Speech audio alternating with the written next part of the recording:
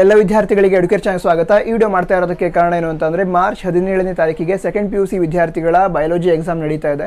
ಈ ಬಯಾಲಜಿ ಎಕ್ಸಾಮನ್ನು ಯಾವ ರೀತಿ ಬರೀಬೇಕು ಅನ್ನೋದ್ರ ಬಗ್ಗೆ ಒಂದು ಜನರಲ್ ಇನ್ಸ್ಟ್ರಕ್ಷನ್ಸ್ ಅಥವಾ ಗೈಡೆನ್ಸನ್ನು ಕೊಡೋದಕ್ಕೋಸ್ಕರ ಈ ವಿಡಿಯೋನ ಮಾಡ್ತಾ ಇದ್ದಾನೆ. ವಿಡಿಯೋದಲ್ಲಿ ಹೇಳ್ತಾರೆ ಇನ್ಫಾರ್ಮೇಷನ್ ನಿಮಗೆ ಖಂಡಿತವಾಗಿ ಹೆಲ್ಪ್ ಆಗುತ್ತೆ. ಅದಕ್ಕೋಸ್ಕರ ವಿಡಿಯೋನ ಪೂರ್ತಿಯಾಗಿ ನೋಡಿ. ಮತ್ತು ನೀವು ನಮ್ಮ ಚಾನಲ್ಗೆ ಮೊದಲೇ ಬಾರಿ ವಿಸಿಟ್ ಮಾಡಿದರೆ ಅಥವಾ ಇದುವರೆಗೆ ಸಬ್ಸ್ಕ್ರೈಬ್ ಮಾಡದಿದ್ದರೆ ಸಬ್ಸ್ಕ್ರೈಬ್ ಮಾಡಿ. ಯಾಕೆ ಅಂತಂದರೆ ಎಜುಕೇಷನ್ ರಿಲೇಟೆಡ್ ಇನ್ಫಾರ್ಮೇಷನ್ ಮತ್ತು ಗೈಡೆನ್ಸನ್ನು ನಾನು ನಿಮಗೆ ನೀಡ್ತಾ ಇರ್ತೇನೆ. ವಿಡಿಯೋನ ಪ್ರಾರಂಭಿಸೋಣ.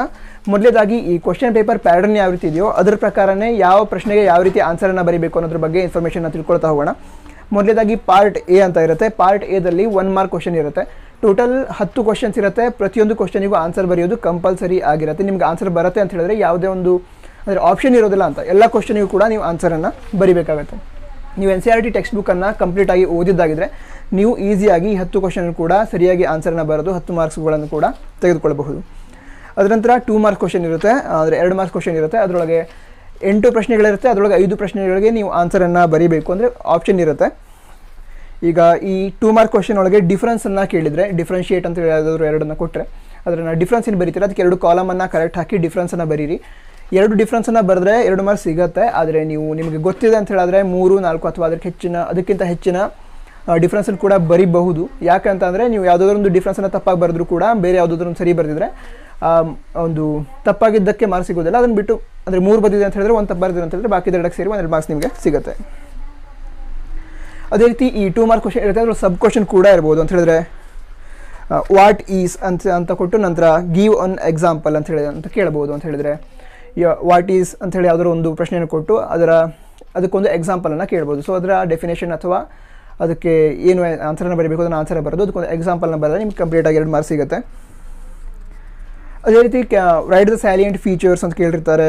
ಈ ರೀತಿ ಎಲ್ಲ ಕ್ವೆಶನ್ ಕೇಳಿರ್ತಾರೆ. ಅದು ಕಾಸಸ್ ಆಫ್ ಬಯೋಡೈವರ್ಸಿಟಿ ಅಂದರೆ ಕಾಸಸ್ ಕೇಳಿರ್ತಾರೆ. ಯಾವುದೋ ಒಂದು ಇಶ್ಯೂ ಇರುತ್ತೆ, ಅದಕ್ಕೆ ಕಾಸಸ್ ಕೇಳಿರ್ತಾರೆ. ಈ ರೀತಿ ಏನು ರೀತಿ ಅಂತ ಹೇಳಿದ್ರೆ ಆ 2 ಕಾಸಸನ್ನು ಬರೆದ್ರೆ ಸಾಕಾಗುತ್ತೆ. ಅದಕ್ಕಿಂತ ಹೆಚ್ಚು ನಿಮ್ಗೆ ಗೊತ್ತಿದೆ ಅಂತ ಹೇಳಿದ್ರೆ ಬರೀರಿ. ಹೆಚ್ಚನ್ನು ಬರೆದ್ರೆ ಅಕಸ್ಮಾತ್ ಯಾವುದಾದ್ರು ತಪ್ಪಿದ್ರು ಕೂಡ ಮತ್ತೊಂದಕ್ಕೆ ಮಾರ್ಕ್ಸ್ ಸಿಗೋ ಸಾಧ್ಯತೆ ಇರುತ್ತೆ. ಸಾಧ್ಯತೆ ಅಂತಲ್ಲ, ಖಂಡಿತವಾಗಿ ಸಿಗುತ್ತೆ. ನಂತರ ಸಿಂಪ್ಟಮ್ಸ್ ಆಫ್ ಸಿಂಡ್ರೋಮ್, ಯಾವುದಾದ್ರು ಒಂದು ಸಿಂಡ್ರೋಮ್ ಇರುತ್ತೆ, ಅದರ ಸಿಂಪ್ಟಮ್ಸನ್ನು ಬರೀಲಿಕ್ಕೆ ಹೇಳಿರ್ತಾರೆ. ಸೊ ಅದಕ್ಕೂ ಕೂಡ 2 ಮಾರ್ಕ್ಸಿಂದ ಆಗಿದ್ರೆ 2 ಸಿಂಪ್ಟಮ್ಸನ್ನು ಬರೆದ್ರೆ ಸಾಕಾಗುತ್ತೆ. ಆದರೆ ನಿಮ್ಗೆ ಹೆಚ್ಚು ಗೊತ್ತಿದೆ ಅಂತ ಹೇಳಿದ್ರೆ 2ಕ್ಕಿಂತ ಹೆಚ್ಚು ಬರೀಬೇಕು. ನಂತರ 3 ಮಾರ್ಕ್ ಕ್ವಶನ್ ಇರುತ್ತೆ. ಅದರೊಳಗೂ ಕೂಡ 8 ಪ್ರಶ್ನೆಗಳು ಅಥವಾ 8 ಕ್ವಶನ್ಸ್ ಇರುತ್ತೆ. ಅದರೊಳಗೆ ನೀವು 5 ಕ್ವಶನ್ಸಿಗೆ ಆನ್ಸರನ್ನು ಬರೀಬೇಕು. ಈಗ ಯಾವ ರೀತಿ ಪ್ರಶ್ನೆಗಳಿರುತ್ತೆ ಅಂತ ನೋಡೋಣ. ಈಗಾಗಲೇ ಹೇಳಿದ ರೀತಿ ವಾಟ್ ಈಸ್ ಅಂತ ಕೇಳಿರ್ತಾರೆ. ಅದರೊಳಗೆ ಮತ್ತೊಂದು ಕ್ವಶನ್ ಇರುತ್ತೆ, ಮೆನ್ಷನ್ ದ ಟೈಪ್ಸ್ ಅಂತ ಇರುತ್ತೆ. ಅಥವಾ ವಾಟ್ ಈಸ್ ಅಂತ ಕೊಟ್ಟು ರೈಟ್ ದ ಫೀಚರ್ಸ್ ಅಂತ ಇರುತ್ತೆ. ವಾಟ್ ಈಸ್ ಅಂತ ಕೊಟ್ಟು ನಂತರ ವಾಟ್ ಆರ್ ದ ಸಿಂಪ್ಟಮ್ಸ್ ಅಂತ ಕೊಟ್ಟಿರ್ತಾರೆ. ಅಂತ ಹೇಳಿದ್ರೆ ಯಾವುದೋ ಒಂದು ಡಿಸಾರ್ಡರ್ನ ಕೊಟ್ಟು ಅದರ ಸಿಂಪ್ಟಮ್ಸನ್ನು ಬರೀಲಿಕ್ಕೆ ಹೇಳಿರ್ತಾರೆ. ನಂತರ ಹಾರ್ಮೋನ್ಸನ್ನು ಲಿಸ್ಟ್ ಮಾಡೋದಕ್ಕೆ ಹೇಳಿರ್ತಾರೆ. ಸೊ ಈ ರೀತಿ ಇತ್ತು ಅಂತ ಹೇಳಿದರೆ ಈಗಾಗಲೇ ಹೇಳಿದ ರೀತಿ 3 ಮಾರ್ಕ್ಸ್ ಆಗಿತ್ತು ಅಂತ ಹೇಳಿದ್ರೆ 3 ಪಾಯಿಂಟ್ಸ್ ಅಂತೂ ಇರಲೇಬೇಕು. ಅದಕ್ಕಿಂತ ಹೆಚ್ಚು ಆದರೆ ಬರೀರಿ. ನಂತರ ಸ್ಟೆಪ್ಸ್ ಆಫ್ ಅಂತೇಳಿ ಯಾವುದೋ ಒಂದು ಪರ್ಟಿಕ್ಯುಲರ್ ವಿಷಯದ ಬಗ್ಗೆ ಸ್ಟೆಪ್ಸನ್ನು ಕೇಳಿರ್ತಾರೆ. ಆ ಸ್ಟೆಪ್ಸ್ ಏನಿರುತ್ತೆ ಆ ಸ್ಟೆಪ್ಸನ್ನು ಕೂಡ, ಆದರೆ ಇದರೊಳಗೆ ಮಾತ್ರ ಅಂದರೆ 3 ಮಾರ್ಕ್ಸ್ ಕೇಳಿದ್ರೆ 3 ಸ್ಟೆಪ್ಸನ್ನು ಅಷ್ಟೇ ಬರೀಬಾರ್ದು. ಆ ಒಂದು ಪರ್ಟಿಕ್ಯುಲರ್ ಪ್ರೊಸೆಸ್ ಅಥವಾ ಏನಿದೆ ಅದಕ್ಕೆ ಎಷ್ಟು ಸ್ಟೆಪ್ಸ್ ಇದೆಯೋ ಆ ಎಲ್ಲ ಸ್ಟೆಪ್ಸ್ಗಳನ್ನು ಕೂಡ ಬರೀಬೇಕು. ಫಾರ್ ಎಕ್ಸಾಂಪಲ್ ಈಗ DNA ಫಿಂಗರ್ ಪ್ರಿಂಟಿಂಗ್ ಇರುತ್ತೆ, ಅದರದ್ದು ಸ್ಟೆಪ್ಸನ್ನು ಕೇಳಿದ್ರೆ ಅದರ ಸ್ಟೆಪ್ಸ್ ಏನಿದೆ ಎಲ್ಲ ಸ್ಟೆಪ್ಸನ್ನು ಕೂಡ ಬರೀಬೇಕಾಗುತ್ತೆ. 1 ಮಿನಿಟ್. ನಂತರ mention the methods available for detection and treatment of ಅಂತ ಯಾವುದಾದ್ರು ಒಂದು ಡಿಸಾರ್ಡರ್ ಅಥವಾ ಡಿಸೀಸನ್ನು ಕೊಟ್ಟಿರ್ತಾರೆ. ಸೊ ಆ ಡಿಸೀಸಿಗೆ ಡಿಟೆಕ್ಷನನ್ನು ಯಾವ ರೀತಿ ಮಾಡೋದು ಅಥವಾ ಟ್ರೀಟ್ಮೆಂಟ್ ಯಾವ ರೀತಿ ಮಾಡೋದು ಅನ್ನೋದ್ರ ಬಗ್ಗೆ ಇನ್ಫಾರ್ಮೇಷನನ್ನು ನೀವು ಬರೀಬೇಕಾಗತ್ತೆ. ನಂತರ ಪಾರ್ಟ್ ಡಿ ಏನಿರುತ್ತೆ ಅದರೊಳಗೆ ಸೆಕ್ಷನ್ 1, ಸೆಕ್ಷನ್ 2 ಅಂತ ಇರುತ್ತೆ. ಮೊದಲನೇದಾಗಿ ನಾವು ಸೆಕ್ಷನ್ 1 ಅನ್ನು ತಿಳ್ಕೊಂಡು ನಂತರ ಸೆಕ್ಷನ್ 2ಗೆ ಹೋಗೋಣ. ಪಾರ್ಟ್ ಡಿದಲ್ಲಿ ಏನಿರುತ್ತೆ ಅಂತ ಹೇಳಿದ್ರೆ 6 ಕ್ವಶನ್ ಇರುತ್ತೆ. 6 ಪ್ರಶ್ನೆಗಳಲ್ಲಿ ನಾವು 4 ಪ್ರಶ್ನೆಗಳಿಗೆ ಸರಿಯಾದ ಆನ್ಸರನ್ನು ಬರೀಬೇಕು. ಕ್ವಶನ್ ಈ ರೀತಿ ಇರುತ್ತೆ, draw the neat labelled diagram and describe the structure ಅಂತ ಕೊಟ್ಟಿರ್ತಾರೆ. ಸೊ ಯಾವ ಡೈಗ್ರಾಮನ್ನು ಬಿಡಿಸ್ಲಿಕ್ಕೆ ಹೇಳಿರ್ತಾರೋ ಆ ಡೈಗ್ರಾಮನ್ನು ಸರಿಯಾಗಿ ಬಿಡಿಸಿ, ನೀಟಾಗಿ ಬಿಡಿಸಿ, ಅದಕ್ಕೆ ಅಂದರೆ ಪರ್ಫೆಕ್ಟಾಗಿ ಲೇಬಲಿಂಗನ್ನು ಮಾಡಿ ಅದ್ರ ಬಗ್ಗೆ ಸ್ವಲ್ಪ ಡಿಸ್ಕ್ರೈಬ್ ಮಾಡಿ ಬರಬೇಕಾಗುತ್ತೆ. ಅಂದರೆ ಡಿಸ್ಕ್ರೈಬ್ ಮಾಡೋದಕ್ಕೆ ಕೆಲವೊಂದು ಸಲ ಇಂತಿಂತಹ ವಿಷಯಗಳನ್ನು ಡಿಸ್ಕ್ರೈಬ್ ಮಾಡಿ ಅಂತ ಕೊಟ್ಟಿರ್ತಾರೆ. ಸೊ ಅವ್ರು ಕೊಟ್ಟಿದ್ರೆ ಅದನ್ನು, ಇಲ್ಲದೇ ಇದ್ದರೆ ನಿಮಗೆ ಅದ್ರ ಬಗ್ಗೆ ಡಿಸ್ಕ್ರಿಪ್ಷನ್ ಕೊಟ್ಟಿರುತ್ತೆ, ಅದು ಡಿಸ್ಕ್ರಿಪ್ಷನ್ನ ಬರೆದು ಆ ಲೇಬಲಿಂಗನ್ನು ಮತ್ತು ಡೈಗ್ರಾಮನ್ನು ನೀಟಾಗಿ ಹಾಕಿ ಬರಬೇಕಾಗತ್ತೆ. ನಂತರ ಏನು ಕೇಳಿರ್ತಾರೆ ಅಂತ ಹೇಳಿದ್ರೆ describe the mechanism R steps ಅಂತ ಕೇಳಿರ್ತಾರೆ. ಆ ಮೆಕ್ಯಾನಿಸಮ್ ಅಥವಾ ಈ ಸ್ಟೆಪ್ಸನ್ನು ಬರೆದ ನಂತರ ಅದಕ್ಕೆ ಡೈಗ್ರಾಮನ್ನು ಬಿಡಿಸೋ ಅವಶ್ಯಕತೆ ಇದೆ ಅಂತ ಹೇಳಿದ್ರೆ, ಅಥವಾ ಆ ಒಂದು ಡಿಸ್ಕ್ರಿಪ್ಷನ್ ಬರೀತೀರ ಅಥವಾ ಸ್ಟೆಪ್ಸನ್ನು ಬರೀತೀರ, ಅದಕ್ಕೆ ಡಯಾಗ್ರಾಮ್ ಇದೆ ಅಂತ ಹೇಳಿದ್ರೆ ಡಯಾಗ್ರಾಮನ್ನು ಬಿಡಿಸಿ ನಂತರ ಎಕ್ಸ್ಪ್ಲೇನ್ ಮಾಡಿ ಬನ್ನಿ.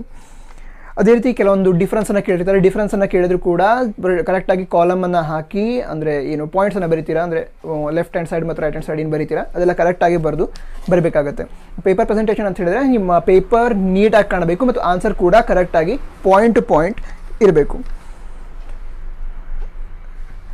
ಈಗಾಗಲೇ ಹೇಳಿದ ರೀತಿ ಬಯಾಲಜಿ ಅಂತ ಹೇಳಿದ್ರೆ ಹೆಚ್ಚಿನದಾಗಿ ಡಯಾಗ್ರಾಮನ್ನು ಬಿಡಿಸೋದೇ ಇರುತ್ತೆ. ಸೊ ಡಯಾಗ್ರಾಮ್ ಏನಿರುತ್ತೆ ಅದನ್ನು ಎಲ್ಲೆಲ್ಲ ಅವಶ್ಯಕತೆ ಇದೆ ಅದೆಲ್ಲ ಕಡೆ ಕೂಡ ನೀಟಾಗಿ ಕರೆಕ್ಟಾಗಿ ಪರ್ಫೆಕ್ಟಾಗಿ ಲೇಬಲ್ ಮಾಡಿ ಡಯಾಗ್ರಾಮನ್ನು ಬಿಡಿಸಿ.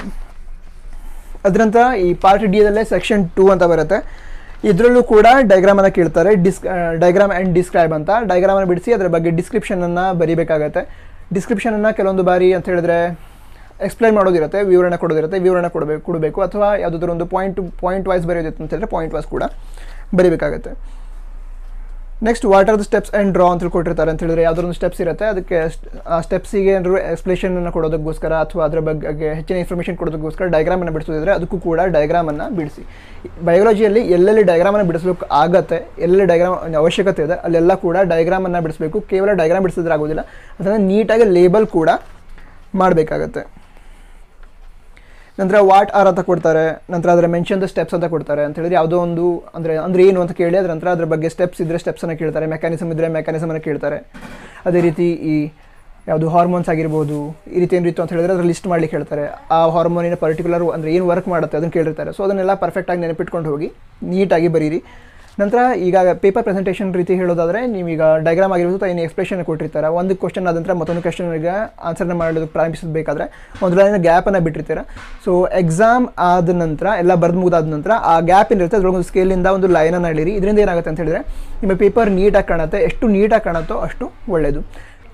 ನಾನು ಈಗಾಗಲೇ ಹೇಳಿದ ರೀತಿ ಈ ಎಕ್ಸಾಮ್ ಏನಿರುತ್ತೆ ಅದರೊಳಗೆ ಆಪ್ಷನ್ಸನ್ನು ಕೊಟ್ಟಿರ್ತಾರೆ. ಅಂತ ಹೇಳಿದ್ರೆ 8 ಕ್ವಶನನ್ನು ಕೊಟ್ಟು ಅದರೊಳಗೆ 5 ಬರೀರಿ ಅಂತ ಕೊಟ್ಟಿರ್ತಾರೆ, 6 ಕೊಟ್ಟು ಅದರೊಳಗೆ 4 ಬರೀರಿ ಅಂತ ಹೇಳಿರ್ತಾರೆ. ಈ ರೀತಿ ಮತ್ತು ಕೊನೆಯ ಪಾರ್ಟ್ ಏನಿರುತ್ತೆ ಅದರೊಳಗೆ 5 ಕ್ವಶನ್ ಇರುತ್ತೆ, ಅದರೊಳಗೆ 3 ಬರೀಲಿಕ್ಕೆ ಹೇಳಿರ್ತಾರೆ. ಸೊ ಈ ರೀತಿ ಆಪ್ಷನ್ ಇರುತ್ತೆ. ಆ ಆಪ್ಷನ್ ಇದ್ದಾಗ ನಿಮ್ಮ ಎಕ್ಸಾಮ್ ಪೂರ್ತಿ ಬರೆದು ಮುಗಿದಿದೆ ಅಂತ ಹೇಳಿದ್ರೆ ನಿಮಗೆ ಎಕ್ಸ್ಟ್ರಾ ಕ್ವಶನನ್ನು ಅಟೆಂಪ್ಟ್ ಮಾಡಲಿಕ್ಕಾದರೆ ಅಟೆಂಪ್ಟ್ ಮಾಡಿ, ಅಂದರೆ ಟೈಮ್ ಇದೆ ಅಂತ ಹೇಳಿದ್ರೆ ಅಟೆಂಪ್ಟ್ ಮಾಡಿ.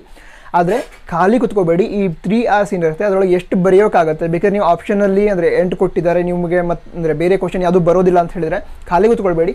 8 ಕ್ವಶನ್ ಇರುತ್ತೆ ಅದರೊಳಗೆ 5 ಬರೆಯೋದಿರುತ್ತೆ, ಅದು ನಿಮಗೆ 6, 7 ಅದರೊಳಗೆ ಬರುತ್ತೆ ಅಂತ ಹೇಳಿದ್ರೆ ಬರೀರಿ. ಯಾಕಂತ ಹೇಳಿದ್ರೆ ಬೇರೆ ಯಾವುದೋ ಒಂದು ಪ್ರಶ್ನೆಗಳಲ್ಲಿ ಅಂದರೆ ಸರಿ ಆಗಿ ಬರ್ದಿಲ್ಲ, ಮಾರ್ಕ್ಸ್ ಕಟ್ಟಾಗುತ್ತೆ ಅಂತ ಹೇಳಿದ್ರು. ಬೇರೆ ಕ್ವಶನ್ ಏನಿರುತ್ತೆ ಅದಕ್ಕೆ ಪೂರ್ತಿ ಮಾರ್ಕ್ಸ್ ಸಿಕ್ಕರೆ ಹಳೆ ಕ್ವಶನಿಗೆ ಏನು 2 ಮಾರ್ಕ್ಸ್ ಸಿಕ್ಕಿರುತ್ತೆ ಅದನ್ನು ಕ್ಯಾನ್ಸಲ್ ಮಾಡಿ ಈ 3 ಮಾರ್ಕ್ಸ್ ಏನು ಕಂಪ್ಲೀಟಾಗಿ ಸಿಕ್ಕಿರುತ್ತೆ ಅದನ್ನು ಕನ್ಸಿಡರ್ ಮಾಡ್ತಾರೆ. ಅದಕ್ಕೋಸ್ಕರ ನಿಮ್ಮೆಲ್ಲರ ಎಕ್ಸಾಮ್ ಚೆನ್ನಾಗಿ ಆಗಲಿ, ಚೆನ್ನಾಗಿ ಆಗುತ್ತೆ.